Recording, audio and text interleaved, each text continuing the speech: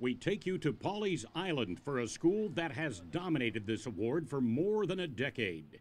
Waccamaw High has won the ABC 15 Zone Cup for a fourth year in a row. The Warriors accepted the award after the best overall finish in team sports for the 2014-2015 school year.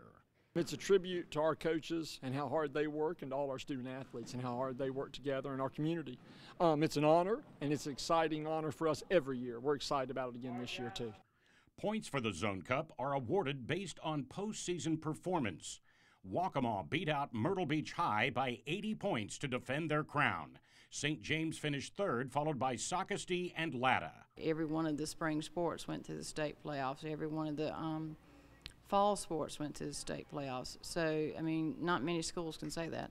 Leading the way for Waccamaw, a state runner-up finish in Class 2A for the boys golf team.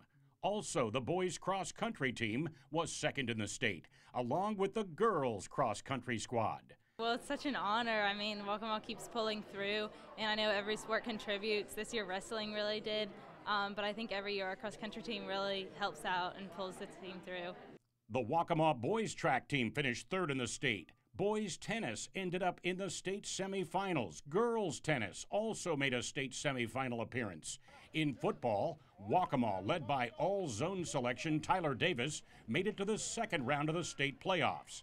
And Rob Ferraro, who made the all-hoop zone team, led the Waccamaw boys basketball team to a state playoff appearance. So, it's Waccamaw High winning the Zone Cup for the 8th time in the past 11 years of the award.